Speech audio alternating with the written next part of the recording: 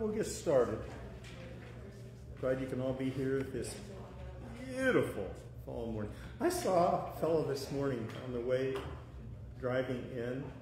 I thought, that guy must live in Death Valley where it's always at least 110.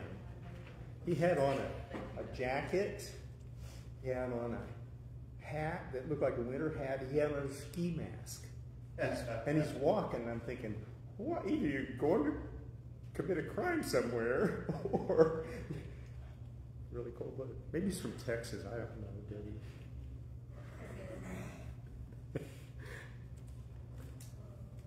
Let's begin with a word of prayer.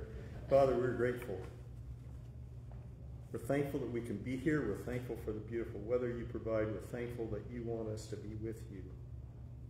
We're just humbled that you, who are all-powerful, want we flawed humans to be in your presence, and you made that possible. Thank you for your word. Guide us in our study. These things we pray in Christ. Amen. Before we commence our study of the book of Hebrews, I'd like us to look at a few scriptures, a couple at least, to help with context, as I believe it gives us insight into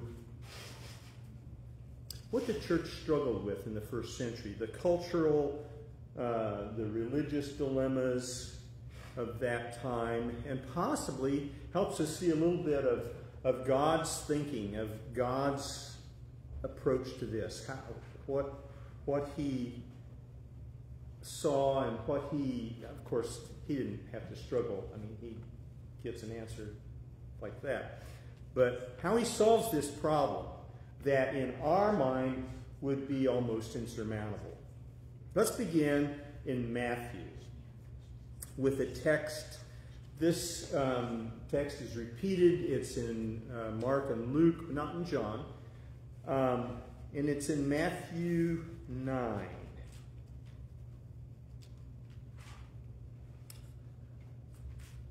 And we see here that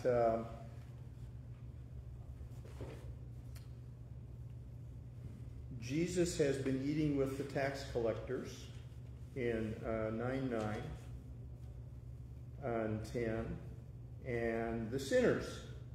And he says, I didn't come because everybody's righteous, and in fact, if you're righteous, you probably don't need me. I'm paraphrasing, of course. But he said, it's not the healthy people who need a doctor. I want us to look at 14 through 17. Leonard, do you have that? Matthew 9. Yes, sir.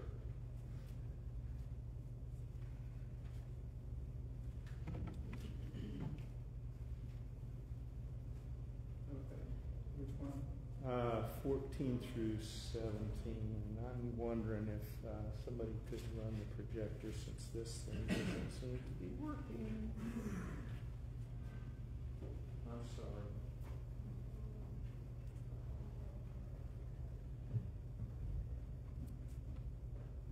Next slide. There we go. Go ahead, please. Then the disciples of John came to him asking, Why do we and the Pharisees fast, but your disciples do not fast? And Jesus said to them, The attendants of the bridegroom cannot mourn as long as the bridegroom is with them, can they? But the day will come when the bridegroom is taken away from them, and then they will fast. Okay. What's being exposed here that provides a teaching moment for Christ? What is being exposed? I mean, logical question. The Pharisees fasted. John the Baptist's followers fasted. Why don't you fast?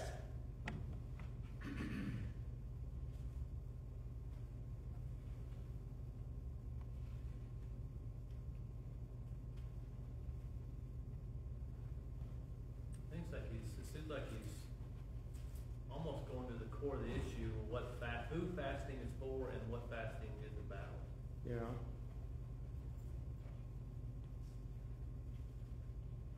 Well, it's also a contrast. He's setting up, because this next verse is critical. This next parable is critical. He's setting up a contrast here between the rigid rules of the Jewish system versus what is really important. The liberty that is in Christ, the grace that's going to be under the new law. And so we've got the old law written in stone. I mean, that's a hard thing, versus grace. Is there anything wrong with what the followers of John and the Pharisees were doing? No.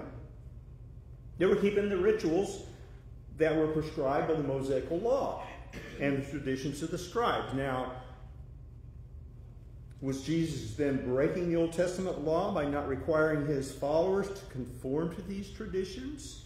Well, of course, we know Jesus kept the law perfectly. So no, they were fasting because of some rules that had been added as extensions, because of all the traditions that had been added. There was nothing wrong with fasting, but they were requiring this fasting as a show of piety. I don't know, maybe. As part of... Pardon? A show. Yeah. A show of righteousness, a show of religiousness, a show... I mean, why do we do some of the things we do? Why do we have classes and have an assembly? I mean, is that set in stone? Is that something that, well, you know, here's the chapter? No. It's what we do. And we would feel uncomfortable if we didn't do those things. And if they'd been part of God's laws, Jesus would have kept them. And he would have had his followers keep them, because he kept the law perfectly. Now, the teaching moment. Go ahead and read, Leonard, if you would, 16 and 17. No one puts a patch of unshrunken cloth on an old garment, for the patch pulls away from the garment, and a worse tear results. Nor do people put new wine into old wineskins. Otherwise, the wineskins burst, and the wine pours out, and the wineskins are ruined. But they put new wine into fresh wineskins, and both are preserved. Okay. Doug, I appreciate you. What is the lesson that Jesus wants to convey with this parable?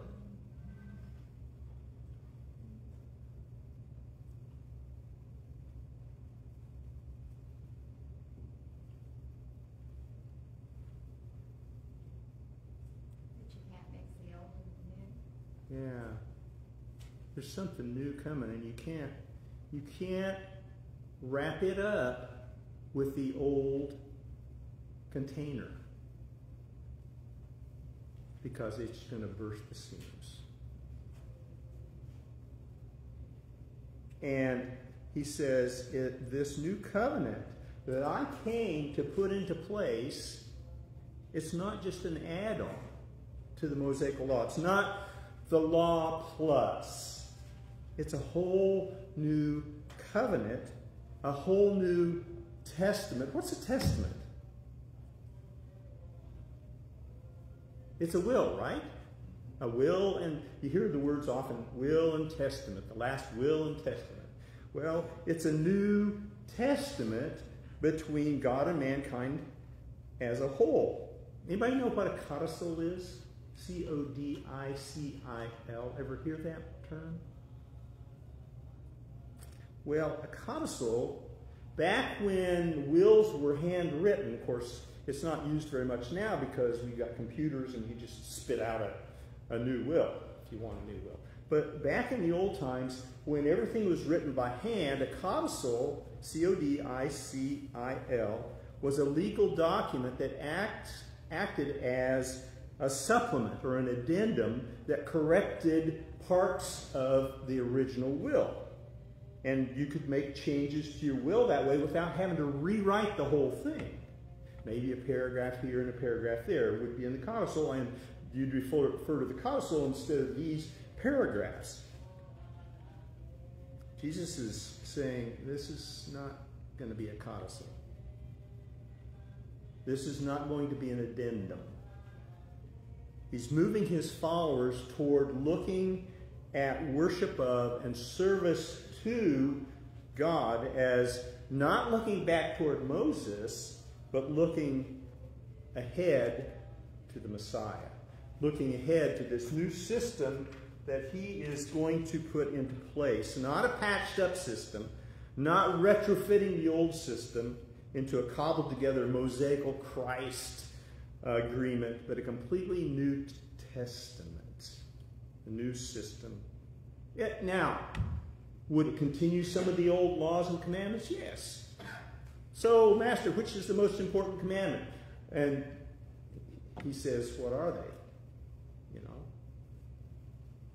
Well, you can sum up the law and the prophets in these two. So it's not like, okay, that's not, we're not even going to pay any attention. Yes, we are going to pay attention, but there's going to be a new testament, a new will, a new agreement. God never changes. So some of the ideas are still in the new, but there's a new covenant between God and all humans. But it's not saying, you know, that the Old Testament is all going to change. You know, which one of the 10 Commandments would you do away with? Right. But right. Those things are covered. You can hang the rest of it in those two. That's right. You can. And I think it seems to me this is why Hebrews was written, to expand on this theme that Jesus is trying to make here and clarify for the Jewish believers that they needed to understand that Christianity isn't just the Old Testament plus. It's not just Moses' laws and my teachings, but a completely new, a completely separate. We're going to break that. The temple curtain is going to be torn. The temple's no longer going to be built by men's hands. It's going to be separate. It's going to have some of the characteristics of the old into it. Basically, a lot of the 10, except for the keeping the Sabbath and all that. Which is, you know, it seems pretty, why did they struggle so much to us? But you get to look, and this was a huge deal because they had how many years of history building up to this, and now all of a sudden, well, you're keeping this, you're not keeping this, why not? Because you know, it gets very complicated. I mean, you got to give these people a little bit of grace because this would have been hard to fully understand. Thus, the need for Hebrews to explain why one is so much superior than the other. It would not have been an easy thing to mentally get past, or emotionally, or anything else. There's a weak parallel, I think, that I happen to think of. Anybody here believe that we should stand when the Pledge of Allegiance is being said, or cover our heart when Star Spangled Banner is being sung? What if that was part of our religion? Not just our tradition, our patriotism. What if that was part of our religion? And all of a sudden, somebody comes along and says, well, the flag doesn't really matter. You know, we're going to look to a different flag, and you can't even see it. We're going to pledge allegiance to a different country, and you can't even see it. I mean, without it being as far as, just patriotism, but still and all, without it being part of our religion, that would be hard for us even if it weren't part of our religion. And this is their whole life. Their whole life is built around this religion and these traditions and these practices. Before we move on from this idea, let's look at another scripture in Matthew. Matthew 13, I'm going to have Donnie read some here. In Matthew 13, we've got a number of parables. It starts out with the parable of the sower that we're going to hear some more about this morning when Denny presents his lesson, if I understand the post correctly on Facebook. It then talks about the parable of the tares, and it talks about the parable of mustard seed, baking,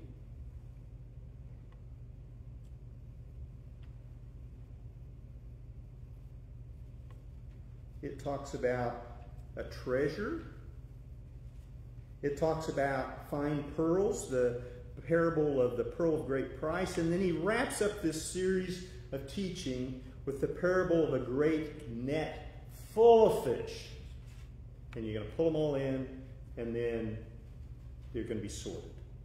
And then Jesus asks his followers in Matthew 13, verse 51. Why don't you read 51, Donnie? Have you understood all the things? And they said to him, yes. We get it. Yep, we get it. Next verse, please. And Jesus said to them, therefore every scribe who has become a disciple of the kingdom of heaven is like a head of a household who brings out of his treasure things new and old. Okay. Who's the scribe? What did the scribes do?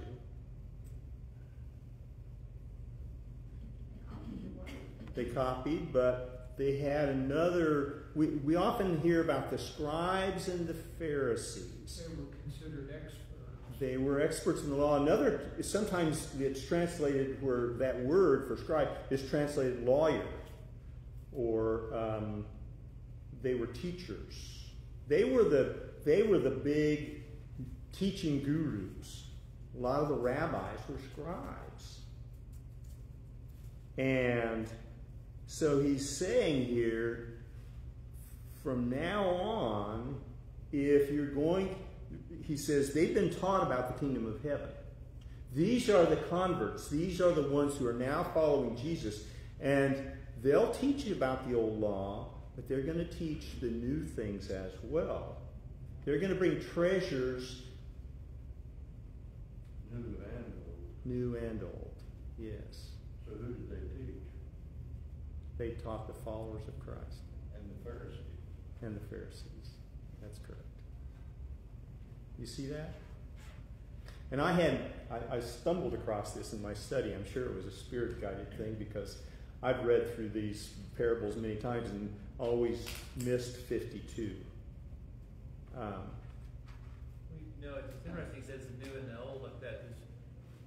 Until full clarity of the Old Testament, the prophecies and everything, until those were connected through clarity through the Spirit, they didn't get it. They got pieces and parts, but they didn't get it. But now you're starting to tie all these foreshadowing, these prophetic things into Christ, and then the end story as well. So it really does, the new and the old together, start meshing into this grander picture that God's had from before time. Right.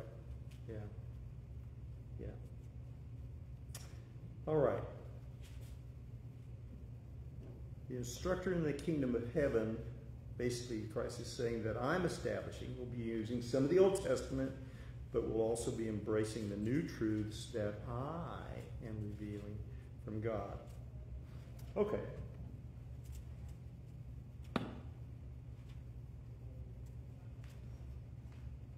This book is somewhat unique among the New Testament books in that it does not, in its text, reveal the author, nor the specific congregational group or audience to which it's addressed, and it contains nothing in it that tells us as to the general time of its writing. We have to assume, though, because it uses temple tabernacle language so much that if the temple had already been destroyed, it would mention that. So, again, an assumption, but it's not in the text, that it was written before the destruction of Jerusalem. And so, obviously, having these deficits, there's been a lot of discussion and arguments about these topics over time. According to notes I've read, I would offer some thoughts on these matters. And bear in mind, this is not scriptural. This is from men's ideas and ancient scholars. The fellows that are talked about here were scholars in like 130 AD to 150, 160 AD. Okay? So they weren't too far removed from the establishment on the day of Pentecost of the church. It appears that early manuscripts of this book did not even include a title, the title Hebrews. Early church writers, including, and here we go with these names, Clement of Alexandria. Now, if you recall, Alexandria was a great center of learning, started by Alexander the Great. It was called, I think, Constantinople at one point. But Alexandria was also a learning center for the church. And Clement of Alexandria supposedly was a believer, as well as Jerome. You may have heard of him. He was an early Christian writer. Euthalius, Chrysostom, Theodoret, and Theophylact. Writers, again, 130 to 160 AD. They mention that this book had an inscription that was appended to it early on. And according to Barnes' notes, this inscription is found not only in the Old Greek manuscripts, but also in other earlier versions, and was, to quote, doubtless affixed at a very early period, end of quote, by writer or writers who were expressing the contemporary thought of their time. The inscription, again, not placed there by the author of the letter, but the inscription is, and these early writers all mention this, the epistle of Paul the Apostle to the Hebrews.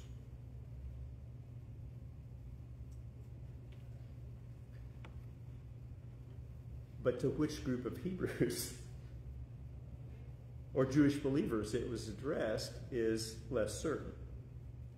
Possibly it was written, and a lot of these early writers think that it was written to the Jewish converts in Palestine or Judea or Jerusalem and its surrounds, so Palestine.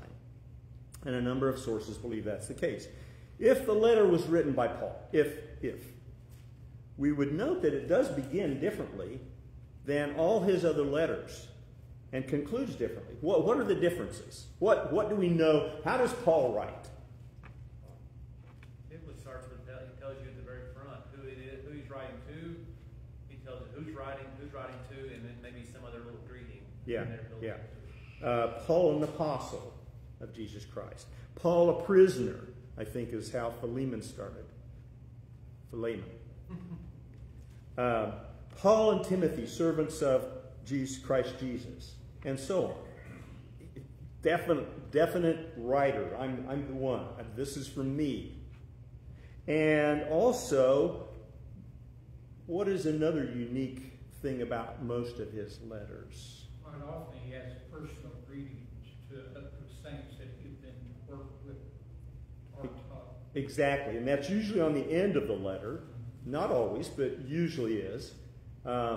He mentions that meet in the so-and-so who meets in the house of, or this person who has assisted me, or that person who has done things for the faith, that sort of thing. None of that in this book or this letter. So facts that support that the letter was probably written to the Jews in Palestine. Well, the content, if we look at it, deals uniquely with subjects about which the readers are presumed to have intimate and minute knowledge. And that would be of Hebrew history, of the old law, of the customs, of the practices, of the rituals, of the sacrifices. I mean, really, really unique situation. Next. Yeah, that's the one I'm looking for.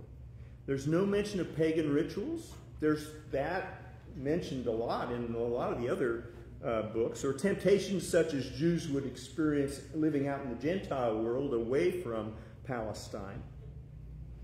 And Jews removed from Jerusalem and its surrounds would not have as great a familiarity with the temple and its workings as those who regularly attended its services of worship. I mean, imagine this, okay? Someone attends here once a year, and they normally attend somewhere else. How much would they know about our interactions and about how we do things and why we do things, and maybe even specific individuals in the congregation? Not very much, probably.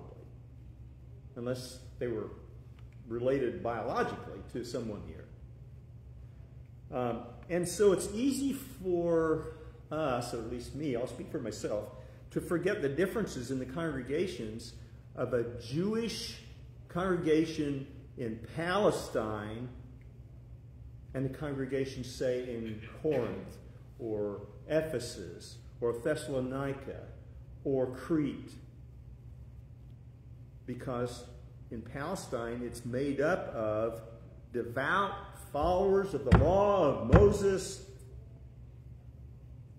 who had converted to Christianity, but they still observe the tenets of the Jewish law, versus congregations made up of maybe Jews and Gentiles, or mostly Gentiles, who did not know the Mosaic law and didn't care.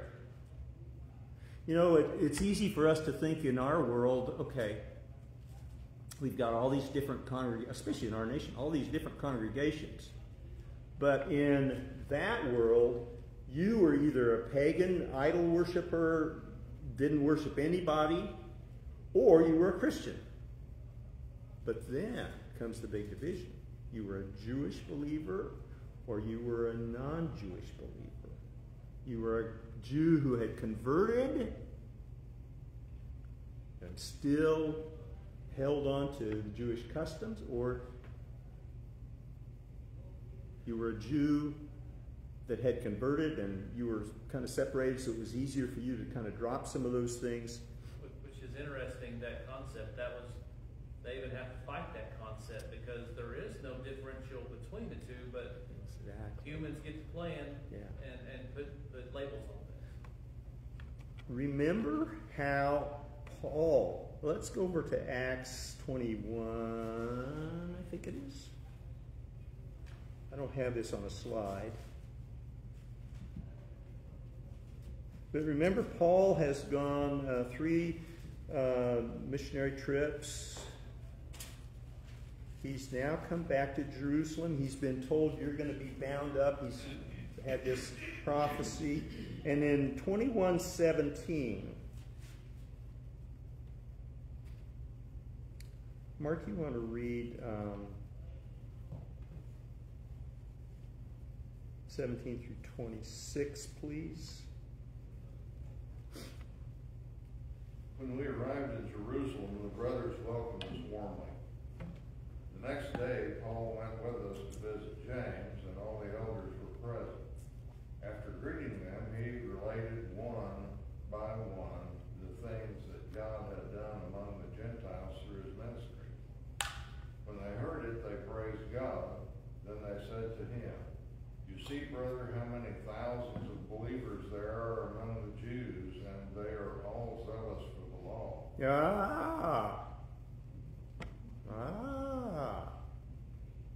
Okay. Now here's the next verse. They have been told about you that you teach all the Jews living among the Gentiles to forsake Moses. There you go. There you have it. And that you tell them not to circumcise their children or observe the customs. What should we do? What then is to be done? Yes. Hang on just a second here. So here's the dilemma. Again, my very weak illustration about patriotism, the flag, that the founding fathers were men who recognized at least that God had a hand in this whole thing. And that's part of our religion, and it's who we are. We're Americans through and through, and we can trace our lineage back to Father George and all this stuff. These people, how's it worded there? They want to obey, they hold on to this law of Moses. And they've heard that you're teaching not to do that anymore. Ooh. And Paul even muddies the water a little bit more. No downside to what he's doing, but he still observes some Jewish customs. Yes. So go ahead, Mark, and read down through 26. Okay, the question again is, what then is to be done? They will certainly hear that you have come. Uh-huh. So do what we tell you. We have 4 men who are under a vow. Join these men, go through the rite of purification with them, and pay for the shaving of their heads. Thus all will know that there is nothing in what they have been told about you, but that you yourself observe and guard the law. But as for the Gentiles who have become believers, we have sent a letter with our judgment that they should abstain from what has been sacrificed to idols, and from blood, and from what is strangled, and from fornication. Then Paul took the men, and the next day, having purified himself, he entered the temple with them, making public at the completion of the days of purification, when the sacrifice would be made for each of them.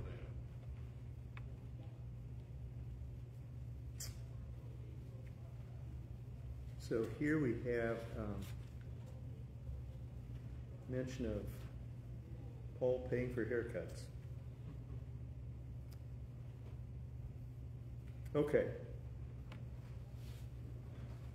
I want to read something to you.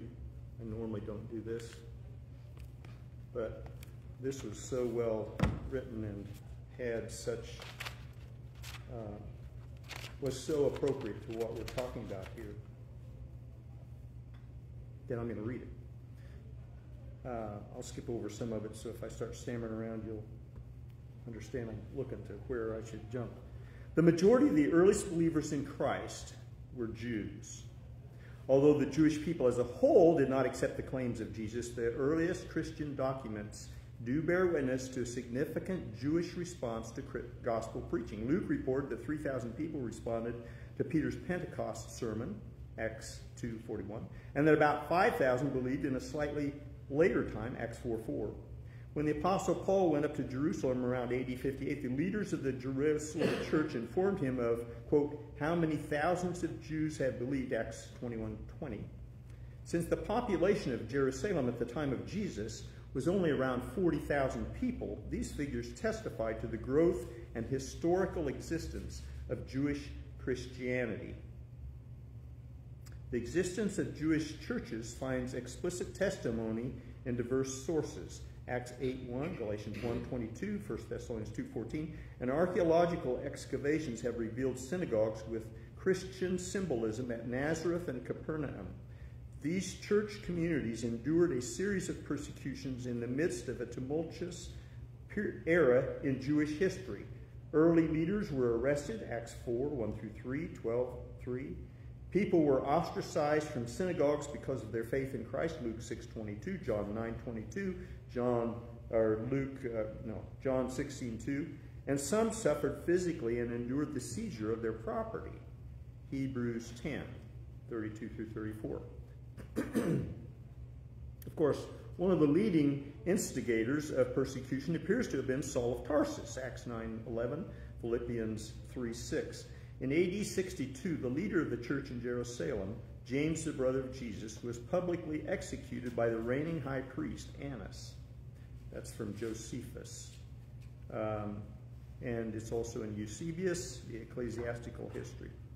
Despite such external pressures, the Jewish churches continued to expand and witness. At the outbreak of the first Jewish revolt against Rome, the Jewish Christian community refused to participate in the conflict. This refusal reflected a profound change in the Jewish Christian understanding of its purpose and mission. According to Eusebius, an early church historian, the church of Jerusalem was warned through an oracle to flee the city and seek refuge across the Jordan in a city named Pella. And then they returned subsequently. In theology and practice, Jewish Christianity possessed certain characteristics that set it apart from the emerging Gentile Christianity. Jewish Christianity may have had distinctive Christological emphases, such as referring to Jesus prominently as the prophet like Moses in Deuteronomy 18:15 and 18. It produced a significant body of apocryphal literature. Unfortunately, most of what is known only in fragmentary form. Most significant is the Judeo-Christian veneration of the law of Moses. For Jewish Christians, faith in Christ was consistent with adherence to traditional practices such as circumcision, Sabbath keeping, and dietary restrictions, Acts 15:1. Church leaders in Jerusalem described Jewish believers as zealous for the law. We just read that. For these reasons, Paul's preaching that Christ, not the law, was the center of all things, Colossians 2:2-3, was often regarded with suspicion and even hostility. And we read about that hostility here in Acts 20:1. And Paul had to defend this message throughout his writings. We see this in Romans chapter 3, verse 31. As late as the 2nd century AD, the Christian apologist Justin Martyr still distinguished Christians of Jewish origin who demanded that Gentiles observe traditional commandments from those who were ready to accept those Gentiles who did not. It was a big deal. It was a very big deal. And that is why I believe that Hebrews was written to these Palestinian Jews, because they would be the most staunch supporters of this, we got to hold on to what we got kind of thing, in addition to embracing Christ, because they didn't see any conflict. And there wasn't, aside from a few things. Did you happen to see on the authorship part? I mean, like I said, most of the letters we have from Paul are written to either a mixed or a high population of Gentile people, and that was his ministry for the most part, was to them. But would he have had a different writing style had he been writing to did Jewish writing style of format of letters and stuff, was it different than a Greek or Roman of the day? Well, there's some thought the reason that Paul didn't put his name at the front the way he did with all of his other letters, if he wanted to have any impact and have them read at least part of it, he didn't want them to say, oh, Paul, forget that. You know who he is. You know what he's done. You know what he's teaching. I'm not even going to waste my time. Makes sense. I mean, yeah. Yeah. Don't. Well, every one of his letters, when you start looking, there's little nuances the way he writes things, and little things that actually have a pretty profound impact in the way it works. Yes. And that that type of logic would hold. I mean, if he knew it was going to have an impact one way through being in spirit, he would do it differently. Yeah. Yeah. And a lot of the ways that he presents the material in this letter, I think, are very similar to ways that he presents material. And other letters. Let me rephrase that. A lot of the ways that the material is presented parallels how Paul has presented material in other letters.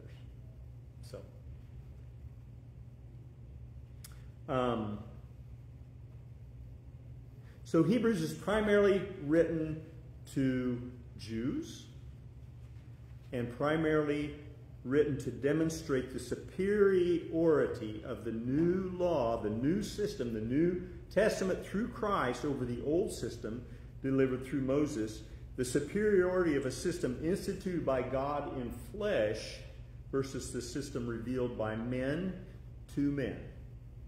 And hence this is why the letter begins as it does. Next slide, please. In the past, God spoke through the prophets to our ancestors many times and in many different ways. But now in these last days, God has spoken to us through his Son.